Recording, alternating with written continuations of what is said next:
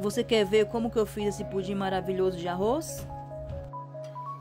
Então, para a calda, nós vamos precisar de uma xícara cheia de açúcar.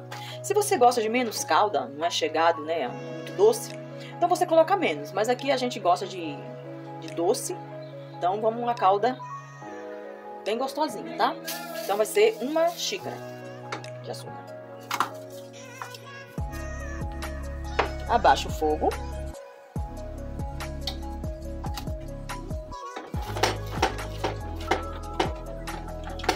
Vamos colocar aqui um pouco d'água para ficar mole, né, nossa calda. Prontinho, nossa calda está pronta. Vamos reservá-la, né? Agora vamos para a receita do nosso pudim. Eu já liguei aqui a água, já coloquei a água aqui que vai para fazer o banho-maria. Então é bom quando nós colocarmos, né, isso aqui, a água aqui já esteja quente, já esteja fervendo. Muito importante. Então vamos precisar de 4 ovos. Eu bati, né, mas não tem problema, tá? Não tá estragado, eu coloquei um por um, então 4 ovos. Meia xícara de açúcar. Detalhe, nós vamos bater esse ovo e esse açúcar uns 3 minutos, somente eles, para sair aquele cheiro, aquele gosto do ovo. Muito importante, hein?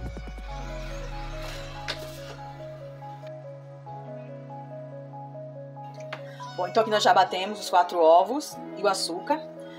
Agora nós vamos precisar de 2 xícaras, né, da massa do arroz. Da farinha de arroz, aliás, farinha de arroz. E um leite condensado.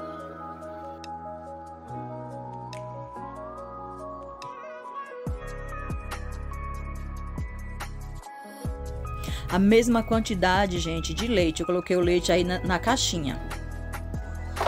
Agora bate mais ou menos 1 minuto. 1 minuto é o suficiente. Prontinho. Aqui envolver aqui tudo aqui o cremezinho, né?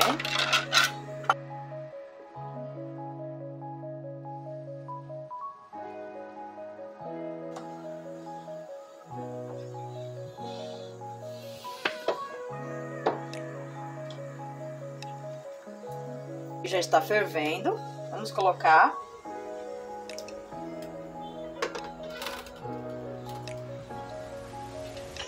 Vamos tampar.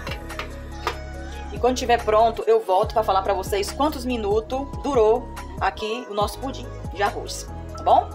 Fica aí, hein? Fica aí. Então, um ponto negativo que eu achei que demorou muito, né? Durou 50 minutos, então eu achei que demorou um pouco, porque o pudim normal vai de até 30 minutos, então esse aí eu achei que demorou um pouco. Agora vamos que vamos para nós testarmos o sabor, vamos lá!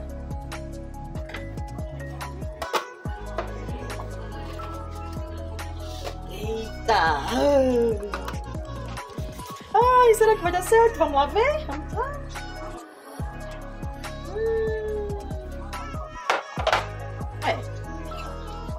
Ficou aqui um pedacinho aqui né, mas tudo bem, tá? Olha só. Olha, gente. Que coisa linda.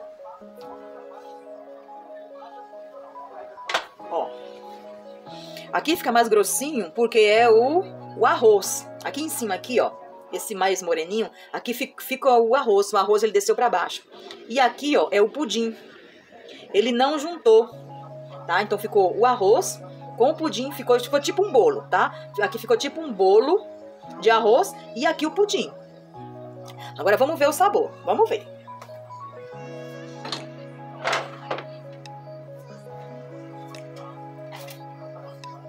Vamos ver, hein, gente? Vamos ver.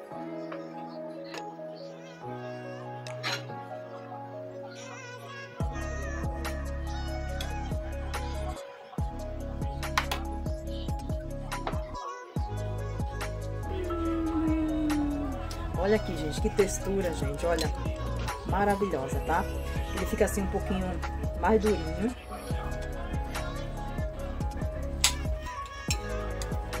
Tá, ó.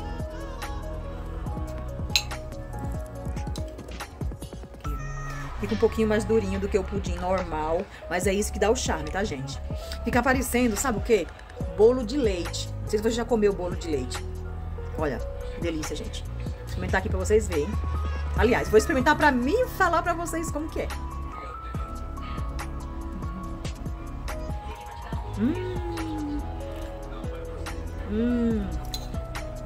Muito bom. Aprovado.